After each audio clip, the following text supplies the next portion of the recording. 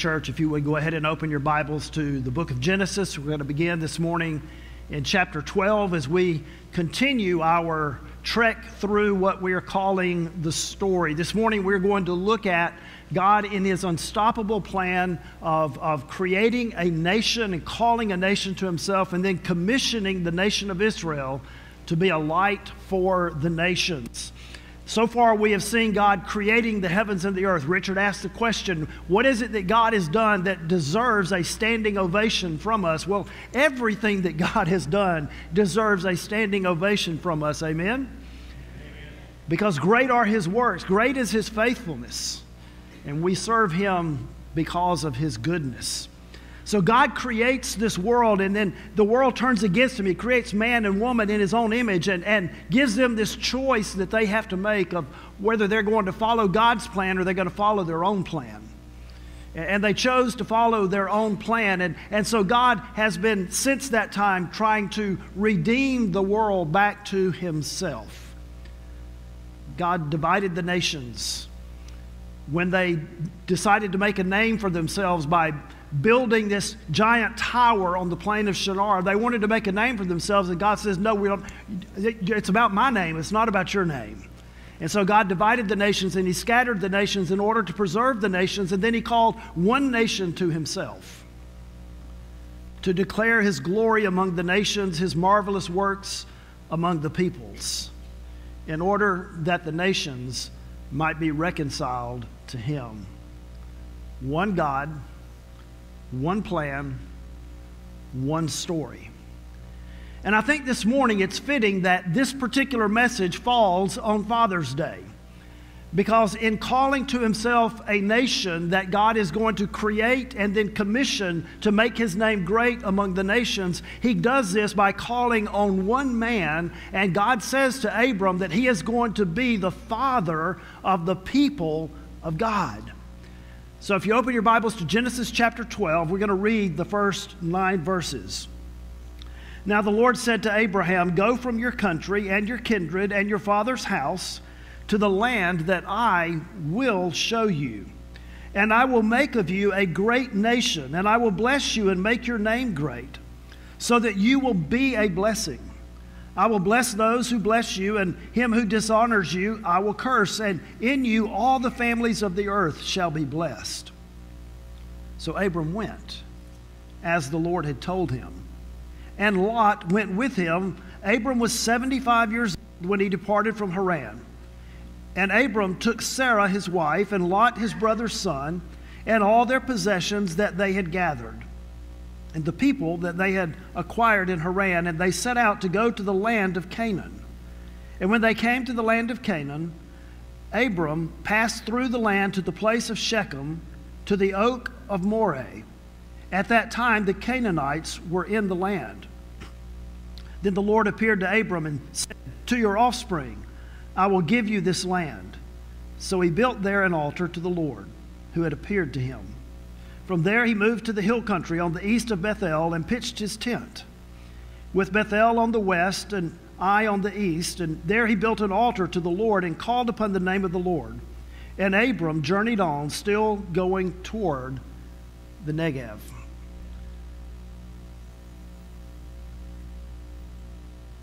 There are a few things that stand out to me from these 9 verses.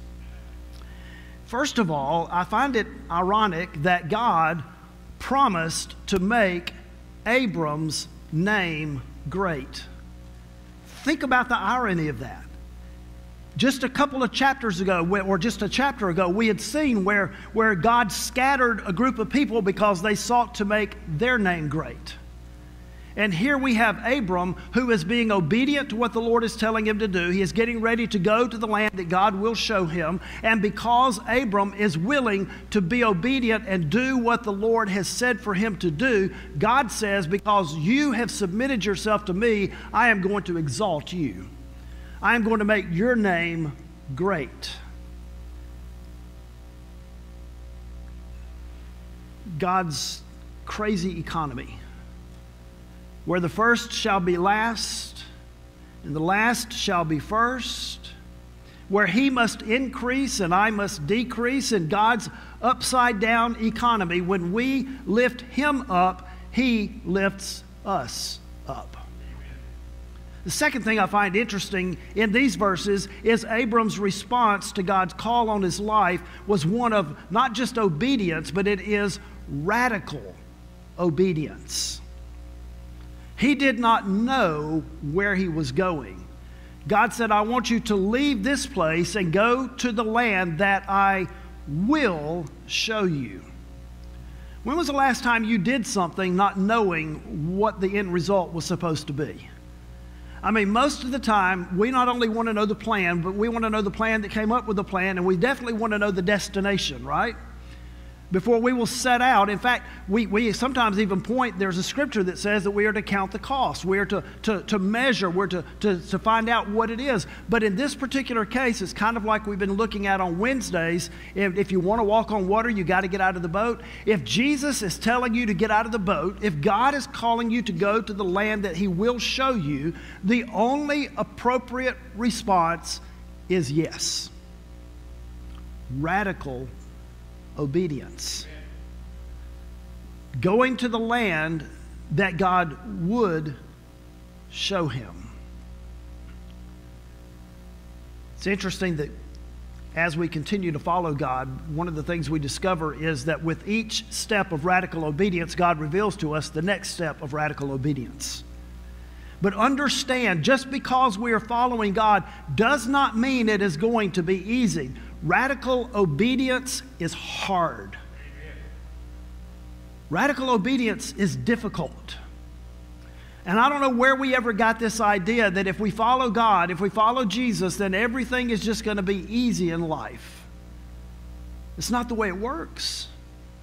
You see, God says to Abram, I'm going to give you this land. And so Abram follows God. Imagine what happens when Abram gets to the land that God shows him. He says, okay, now here it is. And he goes, God, excuse me, there are people here. These people live here. What am I supposed to do about them? Well, that's going to come later. The land that God gave to Abram was already possessed by the Canaanites. And the struggle to possess the land was going to be great. Now, here's what we need to understand in this relationship that we have with God. God gives the land, but Abram's descendants had to possess the land. The gift is God's grace. Possession is our volitional act of faith. Paul said it like this: by grace we have been saved through faith. There is a volitional act. There's something that we have to make a conscious decision that we are going to do. God says that Jesus died for the sins of the world. But His death only atones for the sins of those who place their faith in Him. He gives, but we have to possess. He gives forgiveness, but we have to possess forgiveness. And we do that through faith. Everything that we do in following Jesus involves those two things: God's sovereign act of grace and our volitional response of radical obedience known as faith. We can be sure that God works in us, God works with us, and God works through us to accomplish His unstoppable plan. God called Abram. Later, He would change his name to Abraham in order to accomplish God's plan. Now again, Abram is the name itself means father. Interesting, right? Since at 75 he had no children, and yet his name means father. But Abraham means father of many nations. And so God placed Abraham's descendants in a very strategic place in the ancient Near East, the crossroads of the ancient world. All of the trade routes went directly through the Fertile Crescent, which is exactly where Canaan was. In other words, God says, I want you to be my people. I'm going to plant you right here, and then the nations are going to come to you. You don't even have to go to the nations. They're going to come to you because this civilization is going to trade with this civilization, and they're going to come right through here, and you have the opportunity to make my name great.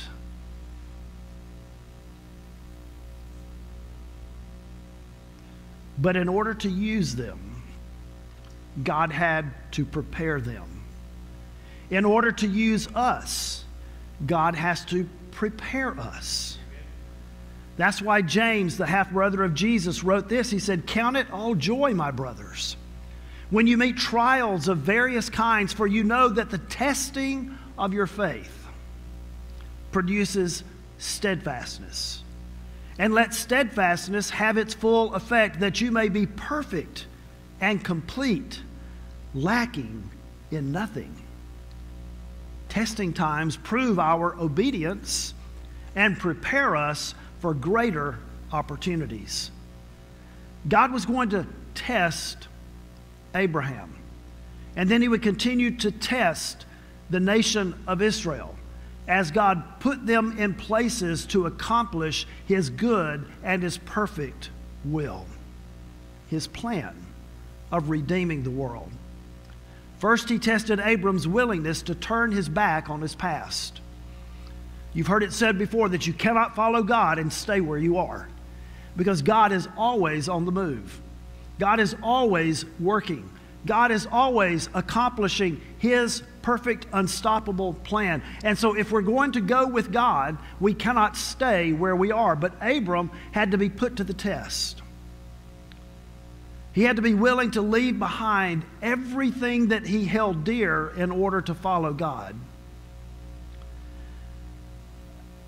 Let me ask a question. This is audience participation time. How many of you in the room live now in a city that you did not grow up in? Anybody? All over the room. And I would imagine that if we kind of work this out, we would find out that we all grew up in a lot of different places. Some of them not even close to here. And so in our world where we easily move about from place to place, where even if somebody goes off, we can still stay in touch. We can even have video chats. We can FaceTime people. I mean, we have all of these different. I'm not sure we can fully appreciate what Abram did, leaving behind everything that he held dear, his family, his security, his land, all of those things that were so incredibly important for people of that day. And God says, I want you to leave all of this behind, and I want you to go to the place that I will show you. And he did it. He did it. He passed the test. And you and I have that same opportunity when God calls us to follow him. I'm reminded of the hymn, I have decided to follow Jesus. No turning back. No turning back. That's passing the test. God tested Abram to see if he would pass the test of leaving his past. But he also tested Abram's willingness to trust God for his present. See, trusting God for his leaving his past behind, but trusting God for his present. 75 years old, and God says, you are going to become a father. Well, you know, probably if you're 75 and you've not had any children, and God says you're going to become a father, and your wife's not getting any younger either, probably at that point you think it's going to be pretty soon, right? Like probably within the next year, maybe 2 years at the most, maybe 3 years, 25 years. Years later, while they were still childless, Abraham went before the Lord and he asked the question in Genesis chapter 15, verse 2. He says, what will you give me? For I continue childless. And the heir of my house is Eliezer of Damascus, a distant family member. He's getting older. His biological clock, it's not just ticking, it's spinning. And yet he trusted God's promise. He knew God was going to, he said, God, what will you give me? How are you going to do this? Here's his problem. He was thinking that God had to accomplish what God was going to accomplish in logical ways. Earlier, God had reassured him. He said in Genesis 13:16, I will make your offspring as the dust of the earth, so that if one can count the dust of the earth, your offspring also can be counted. You can't count the dust of the earth. Now this time when he comes to him, he says, okay, Lord, I'm still waiting. God says in Genesis 15:5, he says, look toward heaven. Number the stars. If you're able to number them, then he said to him, so shall your offspring be. In other words, chill, brother. I got this. I need you to trust me. And Abram still at this point is learning this valuable lesson through this time of testing. He's learning that the God of heaven and earth is not bound by what we can see, what we can understand, and what we can explain. You know, I think we probably still need to keep learning that lesson as well. We probably need to be reminded, and maybe that's why we go through testing times. And Abram still had a long way to go. But in the next verse, Genesis 15:6, Moses tells us that, and he, that is Abram, believed the Lord, and he counted it to him as righteousness. Amen. Now that word believed in that particular case is a word that means to be strong. And Hebrew scholars say that it carries with it the idea of he is leaning into God, trusting God to do what only God can do. That's a pretty good place to be, isn't it? When we get to that point where we can't figure it out, we can't make it work, and we lean into God, and we say, God, if you don't do it, it ain't going to be done. There'll be more struggles along the way. We all know the story of how there comes a moment where Abram and Sarah get to the point of desperation. Desperation can make you do stupid. Can you say that word in church?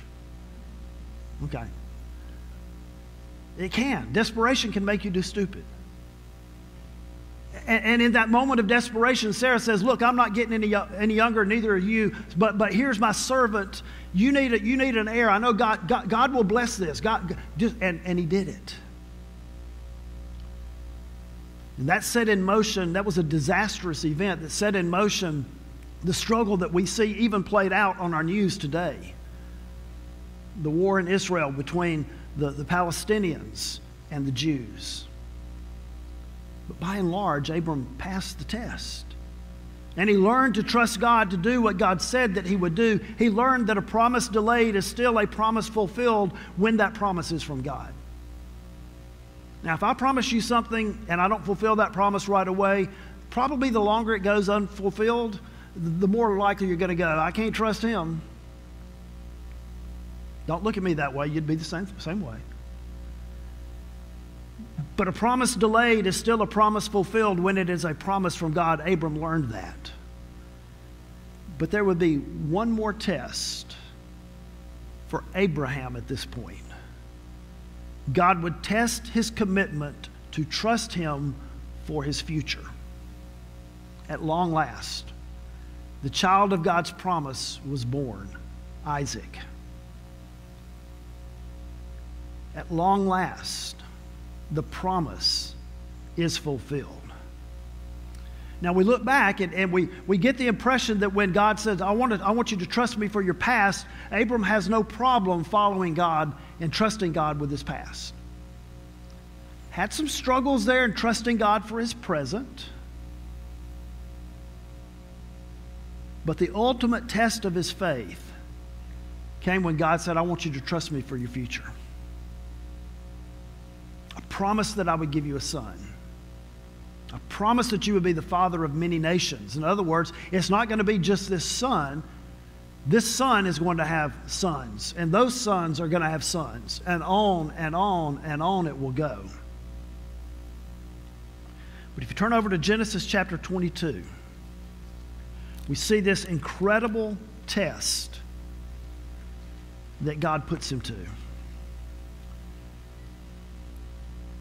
After these things, God tested Abraham, verse 1, and said to him, Abraham. And he said, Here I am. He said, Take your son, your only son Isaac, whom you love, and go to the land of Moriah, and offer him there as a burnt offering on one side of the mountains of which I shall tell you. Fathers, put yourself in Abraham's place. Forget about the child of promise. Forget about a father of many nations. Take your son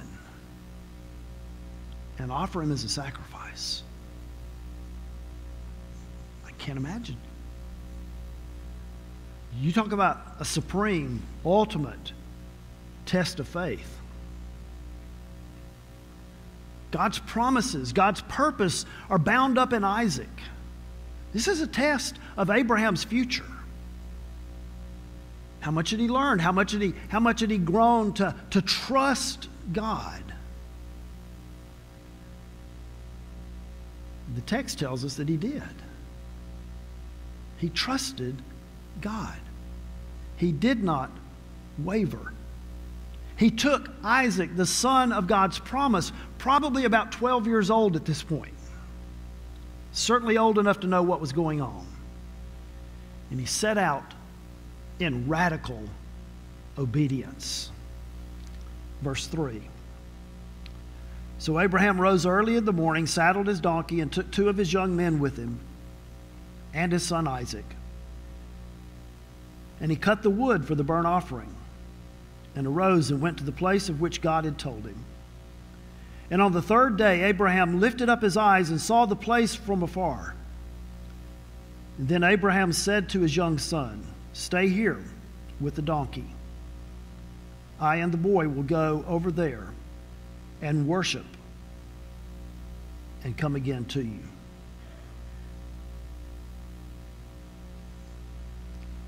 I and the boy will go and worship and come again to you. We will come again to you. He didn't know what God was going to do. He didn't know how God was going to work this out. But we keep reading.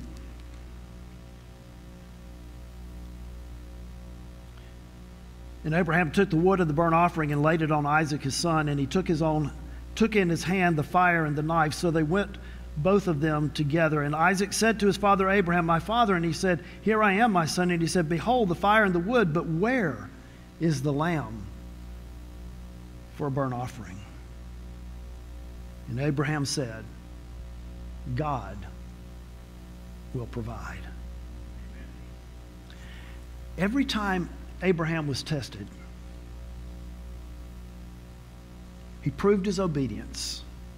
And with each one of those, it prepared him for future opportunities. His faith grew stronger.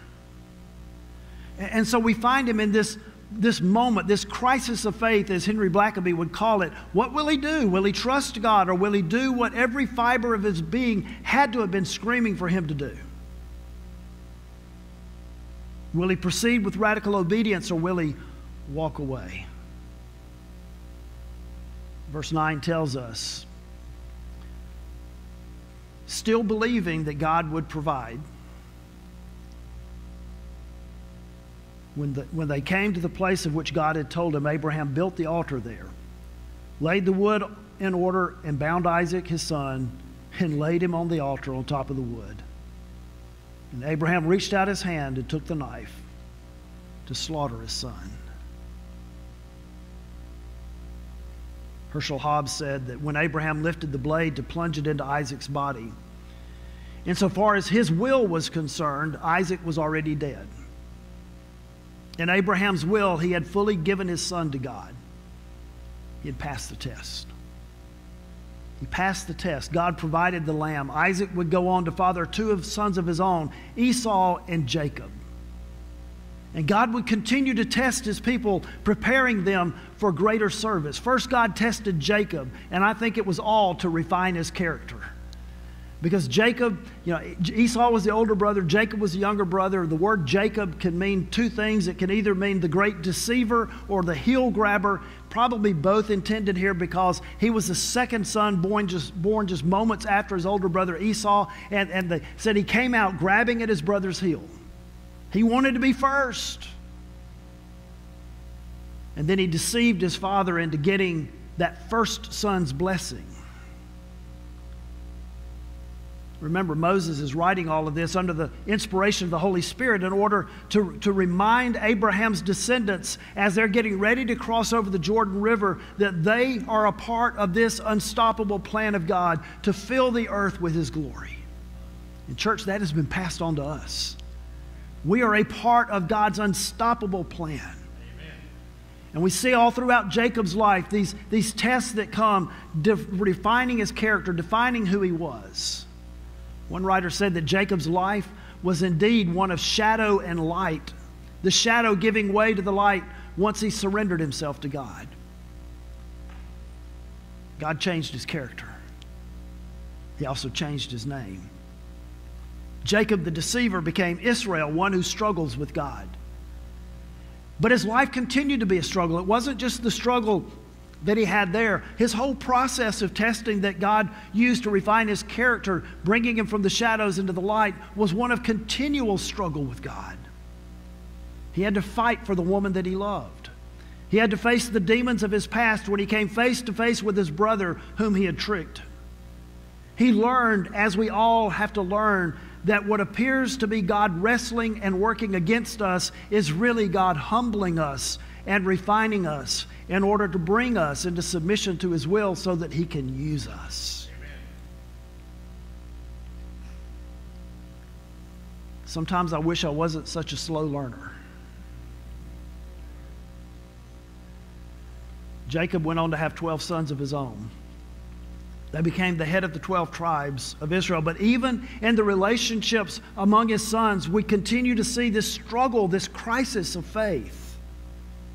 Joseph, the youngest son, sold into slavery by his older brothers who were jealous of him. Now, to be honest, as we talked about in our Wednesday Bible study, he didn't deserve to be sold into slavery, but he deserved the jealousy of his brothers. He earned it, we'll put it that way.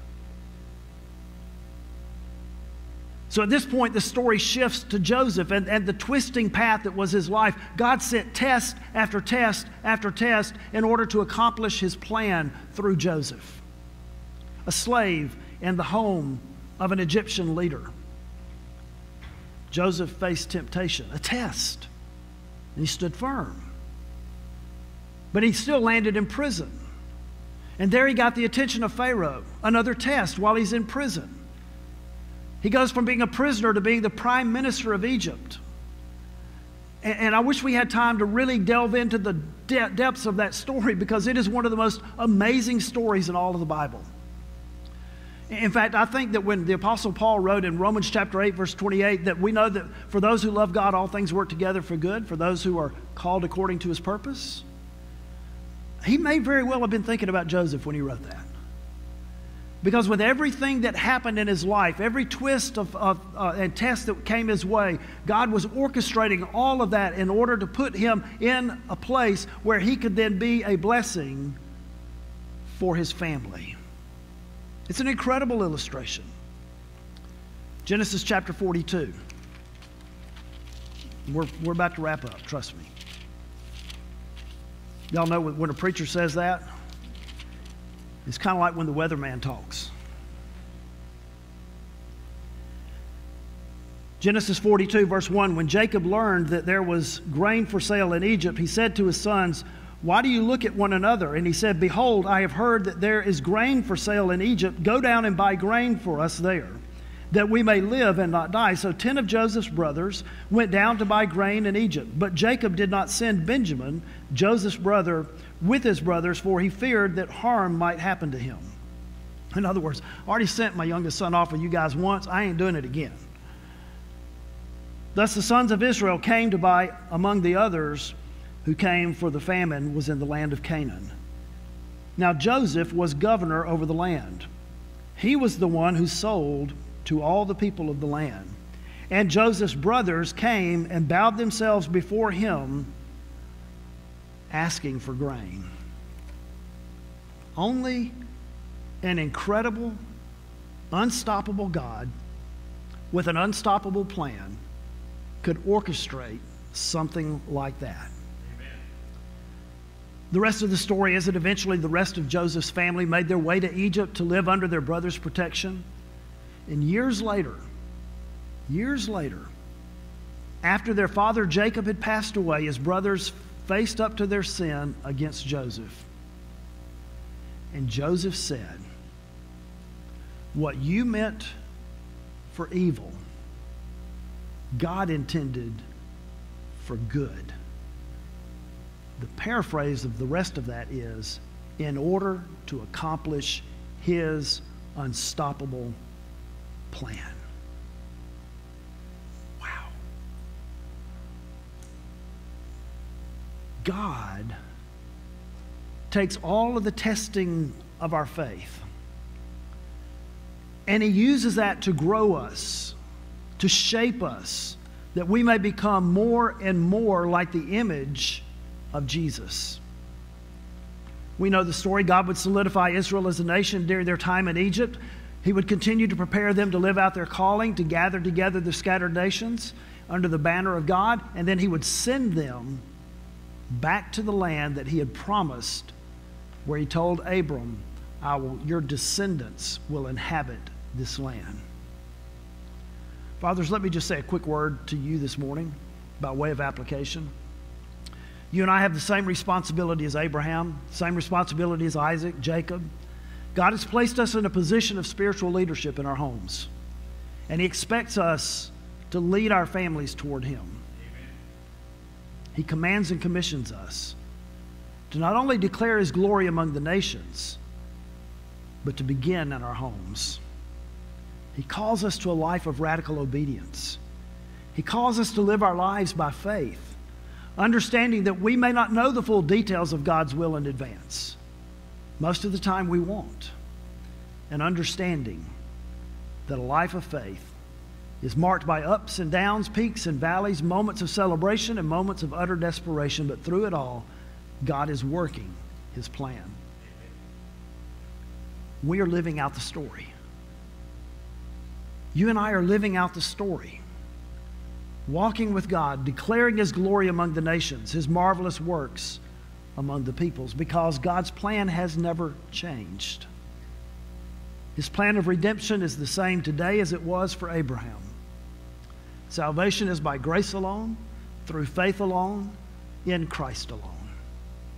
The story continues. The question is, are you in the story? Are you in the story? Are you part of the story? Father, I pray this morning, especially on this day that we celebrate our families, we celebrate our fathers. Father, continue writing your story. And continue, Father, allowing us to be a part of it.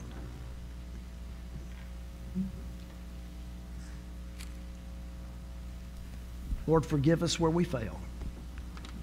In Jesus' name.